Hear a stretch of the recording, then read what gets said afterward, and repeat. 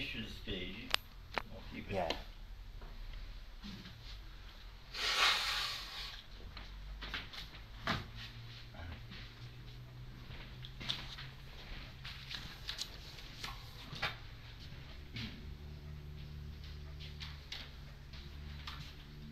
Turning to Ezra and chapter 9. Ezra chapter 9.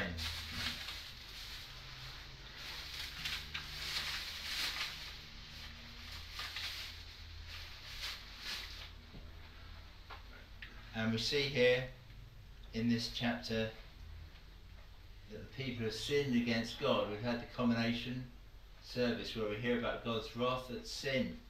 And we see here Ezra's despair, but his prayer towards the Lord. Let's pray and ask for God's help. Heavenly Father, we beseech Thee, as we have done in our prayers, to be merciful to us sinners. Lord, there are many ways in which we've fallen short, and maybe no one or two things in particular, but we are supposed to live fully to Thy glory, and to love Thee and to love our neighbours as ourselves. And we know, Lord, that we fall very short of this, and we pray for Thy assistance from heaven. We pray to help us in the teaching from the Bible now, in the Lord Jesus' name. Amen. Amen.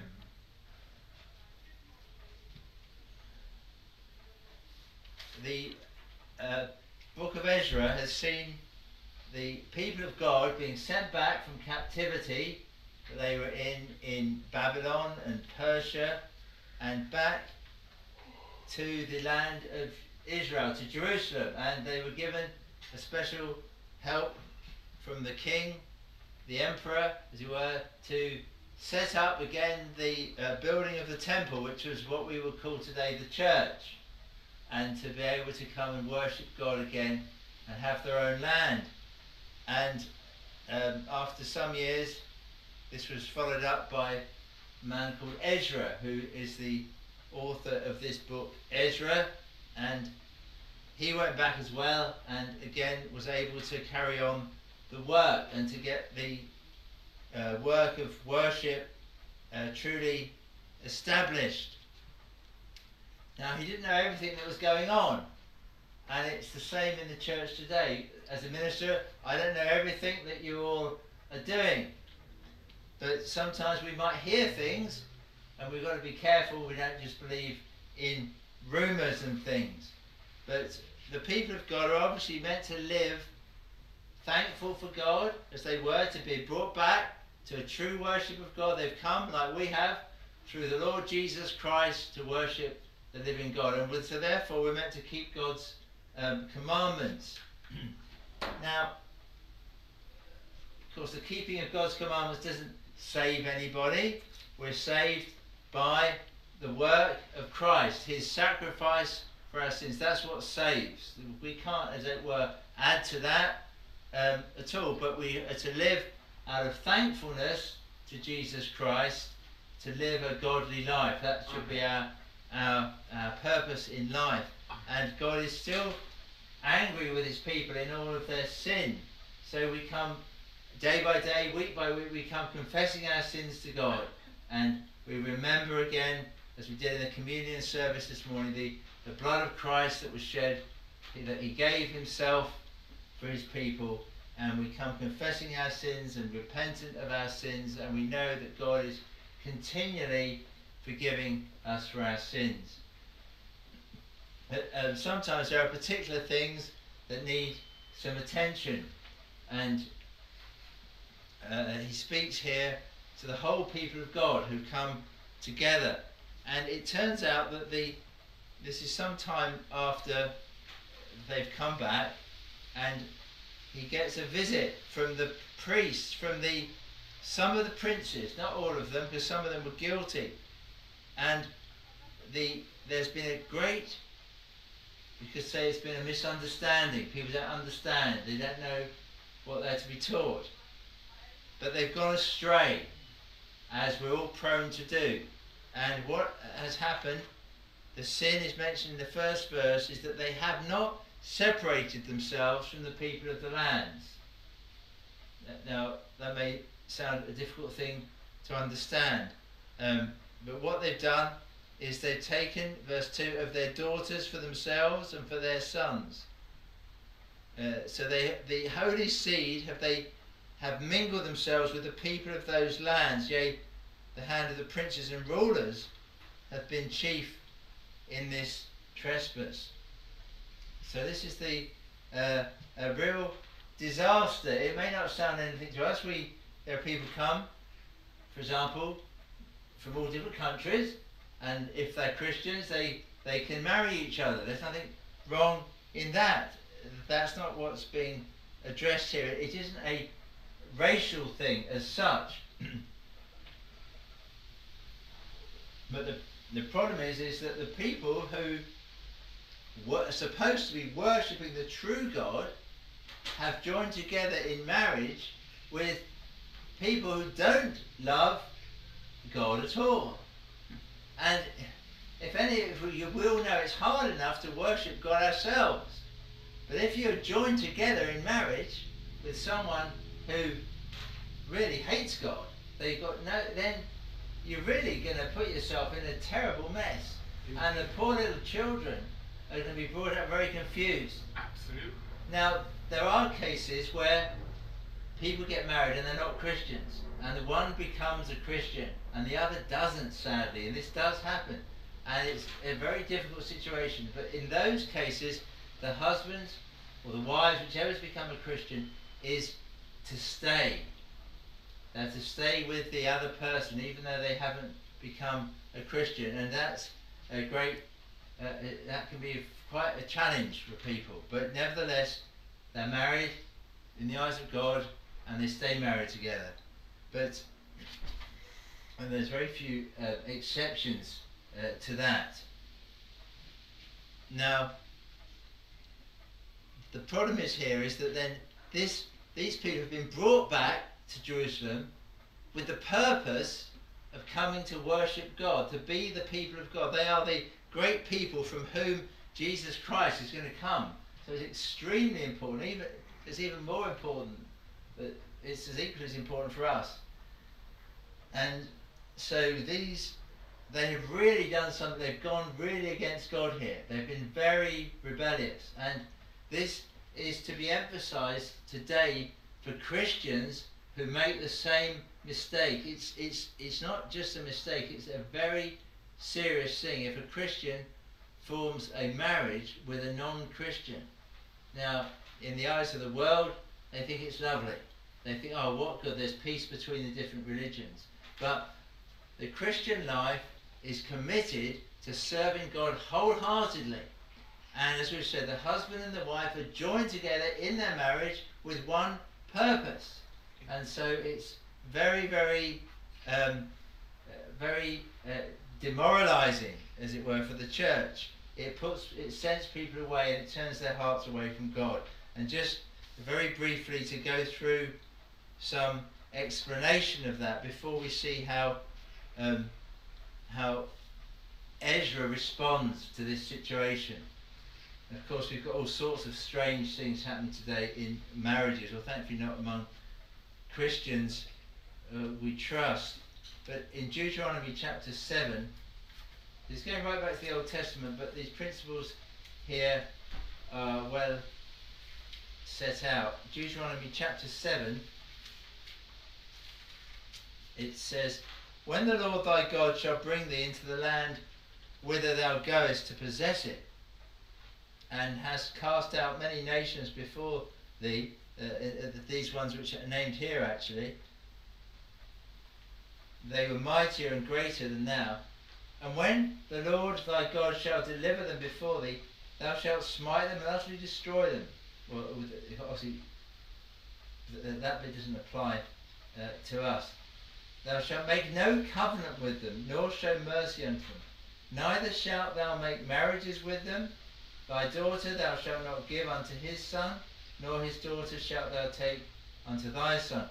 For they," and this is the reasons given here, "for they will turn away thy son from following me, and that they may serve other gods, so will the anger of the Lord be kindled against you and destroy thee suddenly. Well, obviously we're going into a land ultimately into heaven, and there won't be any non-Christians there, of course, but in the meantime, this principle of marriage is that if somebody marries someone that's not a Christian, the other person will turn them away from following the Lord, and they'll serve other gods, and the anger of the Lord will be kindled against you and destroy thee suddenly. So it's a very solemn warning, and we would make that very clear to any Christian, particularly young people, people we know. You may know people that are considering marrying someone who's not a Christian, and you would warn them very strongly that if they think that it works the other way around, well, I've got some quotes on this in just a moment actually, that they are really playing with fire. James chapter 4:4 says, Ye adulterers and adulteresses, know ye not that the friendship of the world is enmity with God? Whosoever therefore will be a friend of the world is the enemy of God.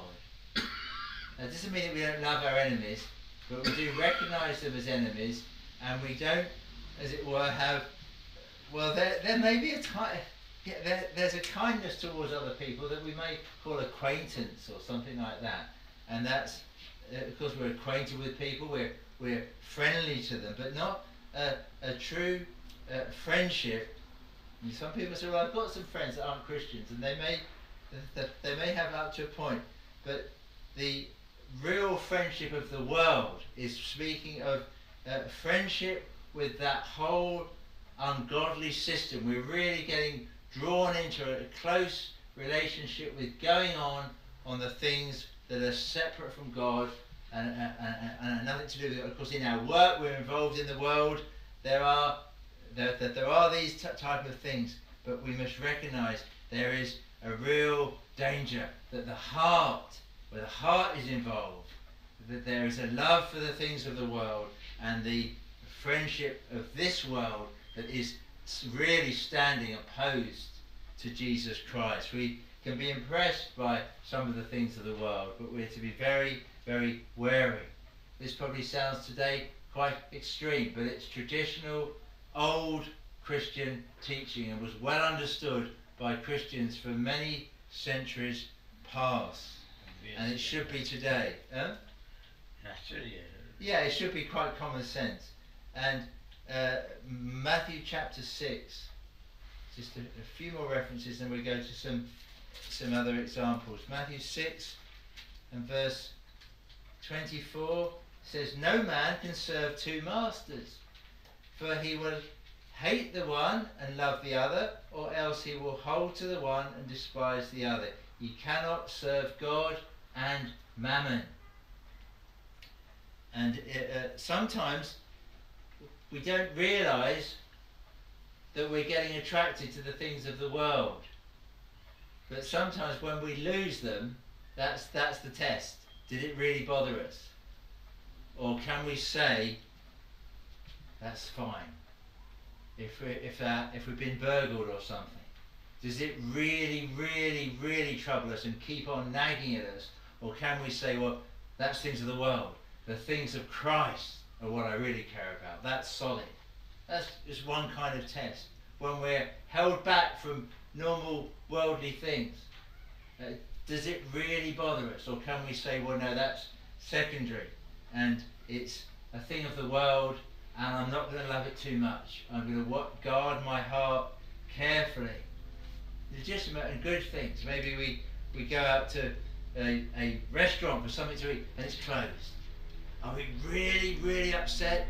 Or do we just say, no, it's only food, doesn't matter, I'm going home. Praise the Lord that I'm saved. Is that our attitude? And there's countless other things like that. Do we love money or do we love God? There we are. And in 2 Corinthians chapter 6, you see, I think one of the things people don't often think about is when they become a Christian, something very dramatic has happened. We've been going our whole way through our lives, and then 2 Corinthians chapter 6, then we've been, as it were, taken, haven't we, by Jesus Christ, who's died for our sins and is our Saviour and who loves us. And so our heart returns thanks and praise unto God. And so the ungodly world that flitters and flaunts in all sorts of things, and it's so vain, it's so proud, it's so ridiculous and stupid, if I can use such words. The Christian gets rather fed up of a lot of this stuff. Not that we're being unkind to people, they don't know any different, but our hearts are taken. So it says in 2 Corinthians chapter 6, and this would apply this mostly, very much to marriage. See, if you marry to someone and they're all concerned about their house and their wealth and their prospects and their retirement, and this is their great concern, the Christian will find it very, very hard when our hearts are the spiritual things. It says, be ye not unequally yoked together with unbelievers. For what fellowship hath righteousness with unrighteousness? And what communion hath light with darkness? And what concord hath Christ with Belial? Or what part hath he that believeth with an infidel? We are shocked at how Muslims like to be separate from people, but they're actually, if it was a true religion that they had, of course it would be right. 1 John chapter 2 again, and 1 John chapter 2 verse 15 to 17. Love not the world, neither the things that are in the world. If any man love the world, the love of the Father is not in him. For all that is in the world, although it's made by God, interestingly, all that's in the world, the lust of the flesh and the lust of the eyes and the pride of life, is not of the Father, but is of the world. It's very different. And I say, it's often when things are taken away from us that we're really tested and we really find out, because we have to use the things of the world. The Bible is quite clear that there's nothing wrong with anything in the world, that we eat things, we do things as long as they're not sinful things. But it's where our heart is really settled. Where is our contentment? Is it from having this and that in the world, or is it from God through Jesus Christ? That's the question. And being a person that belongs to God, that's the great thing the Christian has. So here, the people in the time of Ezra have forsaken God, and they don't realise that they have to begin with. They think that they may be making some practical arrangement for peace. But if we marry them and they marry us, then we'll all be getting on well, and it'll all be very good, and it'll work out well. But they've forgotten that the other people are not worshippers of God, so they're going to draw their hearts away for the things of the world, for false gods, and that is going to ruin the whole of the church. It would ruin the whole church today if everybody here, their heart was drawn after someone who was an unbeliever. It would ruin our whole church. It would fall apart completely, and that is what happens today in as much and often, sadly, by people being extremely selfish and careless in this matter, impatient with God in his provision. A couple of warnings. One from the 17th century. Richard Baxter wrote, "It is true that God is able to convert them when he will." This is one of the excuses people make. Oh, I've just met so-and-so, and if I marry them, I'm sure God will convert them. And Richard Baxter says, well, it's true that God could. It may be done, but what of that? Let's keep away from that. It says, will you in so weighty a case of marriage, a very serious thing, take up with a mere possibility? God can make a beggar rich, and for aught you know, to the contrary, he will do it. And yet you will not therefore marry a beggar, nor will you marry a leper. sorry, some of us might be feel like we're lepers, because God can heal a leper, but you wouldn't marry him and say, well, I think I'm going to marry him because God's going to heal him. Why then should you marry an ungodly person? Because God can convert him. I thought that was a very good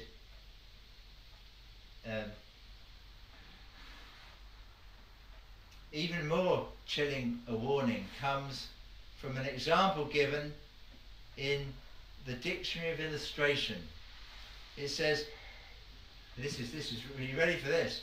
A consistent Christian young man became attached to a pleasure-loving, they put the word gay, because that's what they would say, people who were frivolous, young lady, pleasure-loving lady. He was a serious Christian. He met this girl, she's very pretty, no doubt, but just was interested in... True story, I don't know. I think it was. It could be. He married her against the advice of his brethren. Her influence silenced his prayers, estranged him from the house of God, and led him to her ways of pleasure.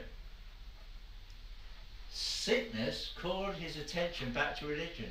When he became sick, he realized that there was something very serious was going on. Twice his wife had driven him from his duty. Now in agony and remorse, with a fearful eternity before him, he gazed upon her and cried, Rebecca, Rebecca, you are the cause of my eternal damnation. And he died.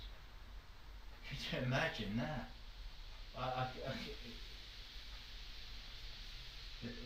This is seriously what happens to people. Obviously you could say, well, they weren't true Christians in the first place. That's all well and good. But it's a serious warning of what the terrible state. It happened very nearly to Solomon. As you know, he had many, many wives in the Old Testament. Not that they were foreign, exactly. That wasn't the problem. Truly wasn't that they were foreign, but they were worshipping foreign gods. This is the very important distinction. It's not a racial problem. We can say that about Britain today. If people come from and they want to come and worship the true God, we have blessing coming to our land. If we preach the gospel to people that come to the land, we have blessing coming to the land. And, well, we know that the church is, again, it's separate from the whole world, so we have a slightly different situation as well. We aren't really talking in Ezra, it was the whole nation who was at stake, whereas today it's the church that's at stake. So the church is warned about going down the worldly ways. The marrying unbelievers, for example, is one very destructive course that the church can take, but following all the ways of the world and letting down the standards that God has set up. Well, Ezra's reaction, we come briefly to see what happens next. He reacts when he heard of this was happening. To people that had known so much of God's blessing, they'd been brought back to Jerusalem, and they had the temple being set up again for the true worship of God, but their hearts had to be for God. And you can't see the hearts of other people, but when you start hearing about things happening, then you start to be concerned. And he was very concerned, and he reacted in a stronger way than perhaps anyone has in the Bible reacted towards sin among the people of God. When he heard this thing, he said, I rent my garment and my mantle. So 2 layers of clothing. And he actually plucked off the hair of his head and of his beard and sat down, it says, astonished, absolutely astonished. And he actually, sometimes there's a sign of a strong remorse. People would shave off their hair. But he actually, don't try this, he actually pulled his hair out, and the hair of his beard, he pulled it out. So it's very painful to think about, isn't it? But this was his reaction to how furious he was, how angry, and in fact how angry God was of what the people of God were doing. Then were assembled unto me every one that trembled at the words of the God of Israel. People knew the seriousness of the state that the people had fallen into so soon after great blessing.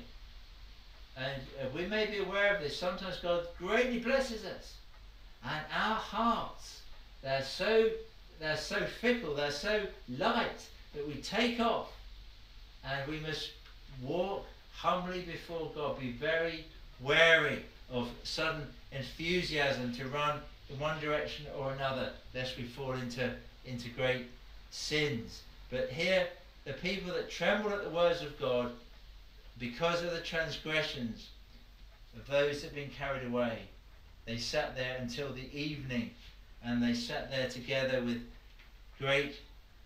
He arose from his heaviness, verse 5, and fell upon his knees and spread out his hands unto the Lord. And so there's a time for repentance, and he says that he was ashamed to God to lift up his face, verse 6, for our iniquities are increased over our head, and our trespasses grown up upon unto the heavens. And here he's not speaking he's not speaking really of himself. He hasn't done this sin, but he feels it for the whole people of God. When the people of God start going astray, Ezra speaks on behalf of them all, although he is not the one who's involved in this sin. And so he has this great reaction, this extreme despair and crying and calling on God.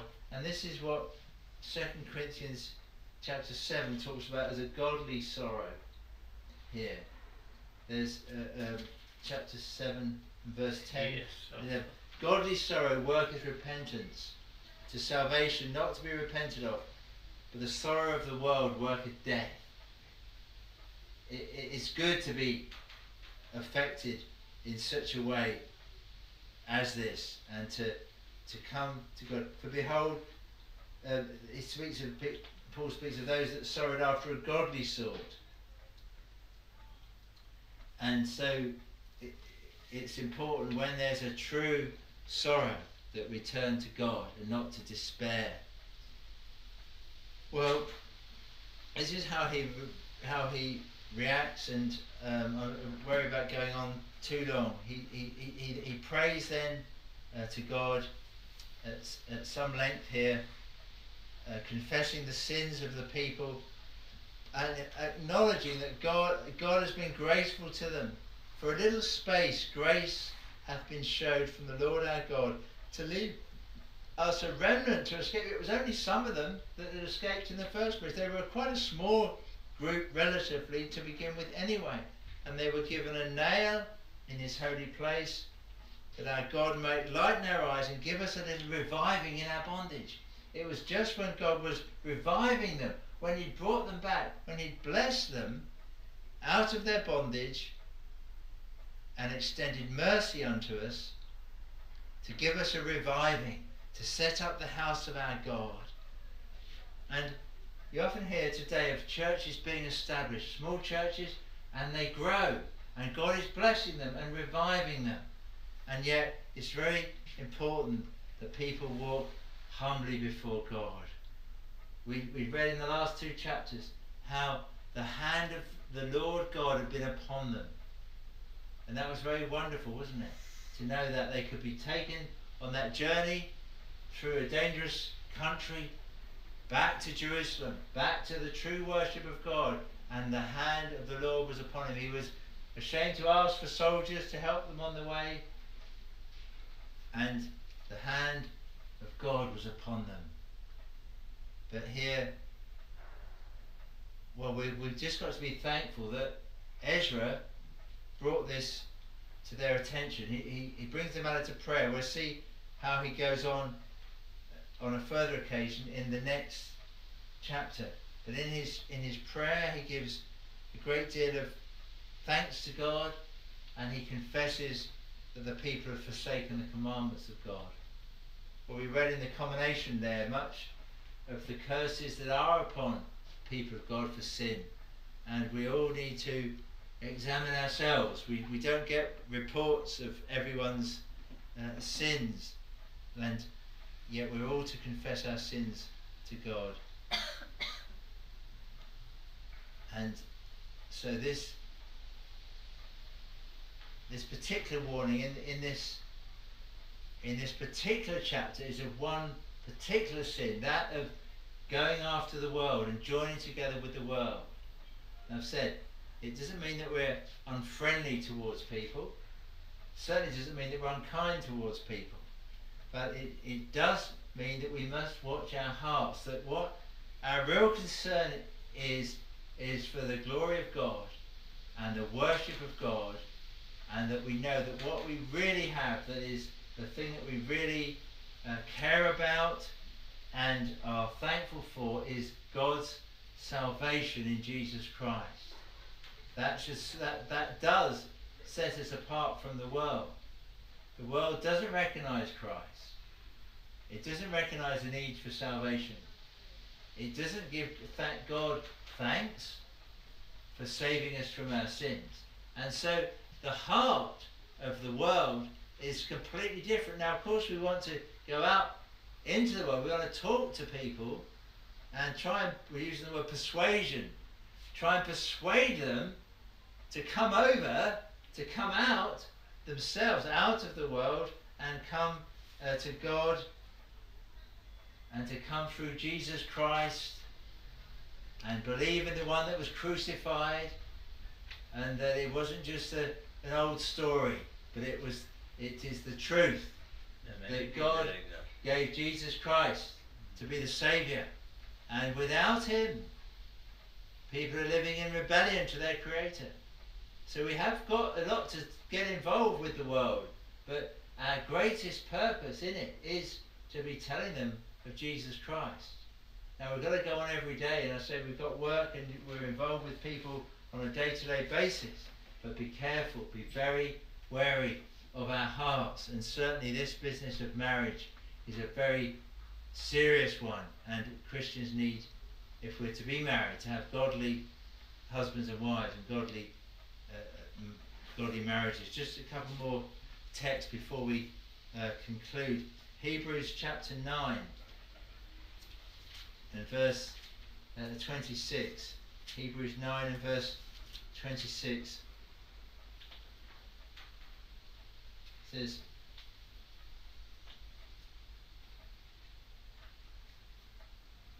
when we come, we may be concerned about ourselves,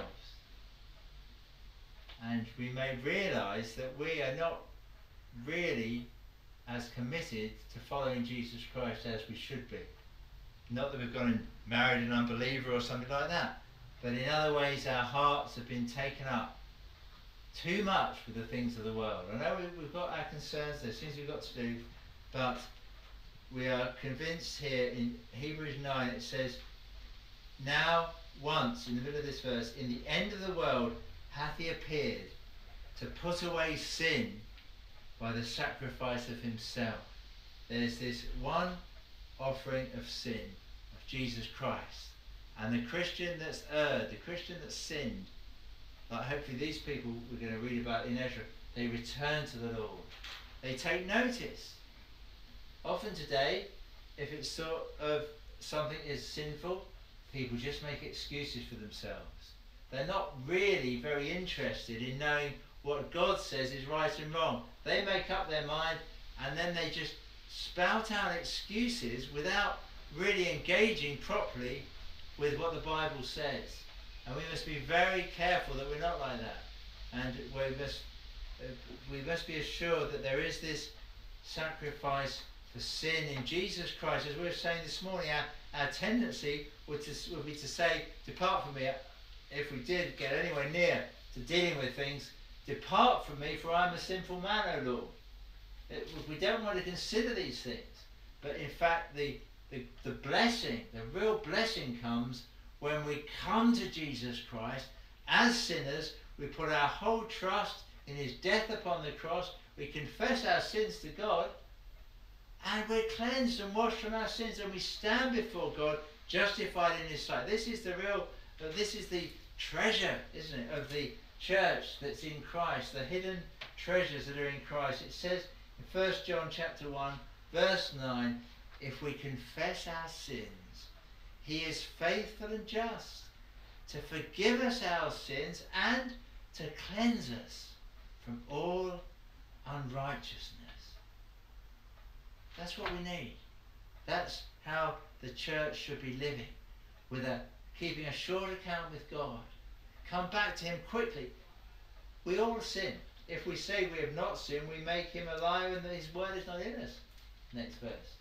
We have all sinned, but we return to God with repentance and we're refreshed, renewed and revived. And this reviving that has started when we come to Christ is to be kindled and becomes a great flame that burns in the heart. And there's the world, you see, is a great enemy of it. The world will dampen this fire of glorying in Jesus Christ. It'll dampen it.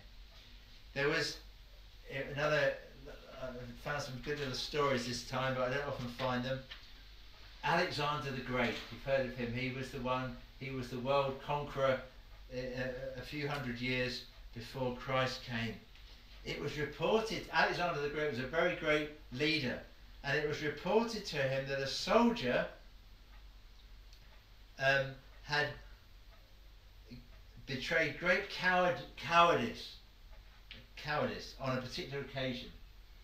And Alexander called him to asked him his name. On hearing that his name was Alexander, the soldier that had betrayed cowardice, had been cowardly, his name was Alexander as well. And Alexander the Great upbraided this man with the dishonour that he brought on such a name, and entreated him either to change his manners or to change his name, asking him how he could dare, while known as Alexander, act so unworthily. We could say that would apply to a Christian. We're called Christians because we're people that have turned to Jesus Christ, and we carry his Spirit. He's come to us, and how we should not display cowardice or any kind of thing that would bring the name of Christ into disrepute. We're rather, we know we do let the Lord down, we're to repent of our sins, and we're to live to his honour and glory. I was going to ask 3 questions that you can maybe take home with you. How can we maintain a good spiritual state, that we don't fall away like the people did here in the time of Ezra? Obviously, you don't marry an unbeliever is one thing, but how can we maintain a spiritual state, a good, healthy spiritual state? Reading our Bible every day, praying to God, drawing near to the Lord, coming to services together, hearing the preaching, various things we can do. Reading good Christian books, being wary, examining ourselves, checking that we're not really going off things of what's been before, though. Huh? It's In worse the world. than what was Yeah. before. Well, it's always been worldly. The world's always been worldly and loved it But so. things aren't so bad then.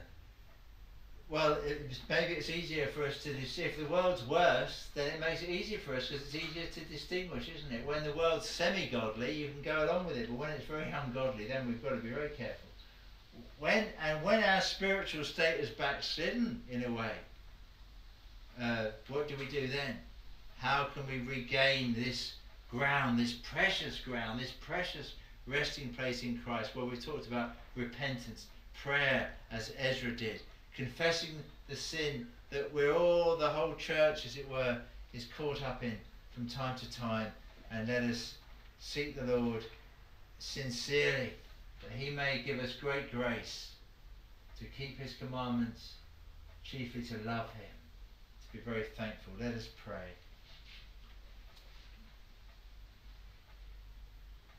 O Heavenly Father, thou art righteous and yet gracious. We're before thee in our trespasses, and we cannot stand before thee because of this, as Ezra himself prayed the conclusion of that chapter. Should we again break thy commandments and join in affinity with the people of these abominations, wouldst thou not be angry with us till thou hast consumed us, so there should be no remnant nor escaping? Lord, thou, our God, hast punished us less than our iniquities deserve, and hast given us such deliverance. O Lord, we pray, forgive us all our sins, and grant thy people thy Holy Spirit, that we may live to thy glory. We may follow thy ways. Lord, keep us from a love of the world and the things of the world which are enmity with God. Help us, Lord, to be able to spot these sort of things. Help us to be able to spot the tricks even of our own hearts that would lead us astray. Help us, Lord, to be devoted to our Saviour and to his cause and to his people as we seek to be salt and light in this world until the coming again of our Lord Jesus Christ. Lord, we thank thee that Ezra was really broken and concerned by the sin of the Old Testament church. And Lord, help us to be truly concerned today of the sins in our own church and in the church at large. And Lord, where there's been much going astray. And Lord, we pray thou would strengthen thy people. Bless thy people, Lord. Cause them to know and love thee. Help us to understand the Bible more fully and to serve thee with gladness until the Lord Jesus Christ comes, which we pray, Lord, maybe soon, Lord. Grant thy people sustaining power from heaven. Pour out thy Spirit upon us, that we may love the Lord Jesus Christ with all our heart and mind and soul and strength. In the Lord Jesus' name we pray. Amen. Amen. Amen.